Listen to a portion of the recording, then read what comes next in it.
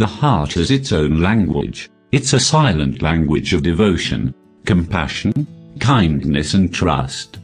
In our yoga practice we have many practices to work with this energy center, the space of the heart, and so I usually teach these over a few classes or workshops.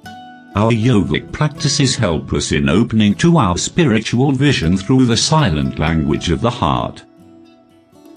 And through dedication to our yoga practice we open, activate and accelerate our spiritual vision so we can work with the divine in our lives.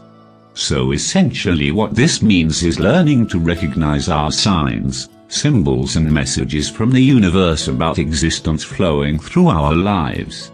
Most of these are silent, non-verbal communications from the divine and the Divine Mother. Then through dedication to our practice we turn intuitions, feelings, fleeting inspirations into enduring behavior supported by values and meaning. This is what we are doing right now in our evolution, bringing all the wisdom from our ancient practice together so that we can aspire to the highest creative values for the future. The language of the heart is silent. We call it the unstruck sound in the heart chakra. And the essence of all that is in the heart center. The essence of divinity within you. So, you are what you are, not what you do. In yoga we know what we are made of, through experience of the koshas, our subtle bodies, which surround the germ of the self. And we say, I am that I am.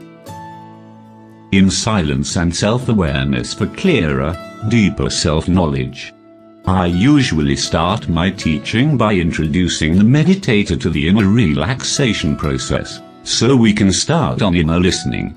We have heart chakra meditation practice with a Hridaya heart and mudra to subtly and powerfully direct prana to the space of the heart. And bringing together pranayama and breath awareness in the Soham meditation, which means I am that I am. When the heart chakra is opened and activated, communicating in its silent language and your inner world of the self, then we understand how it talks to our other chakras, especially Guru chakra, the center of our wisdom.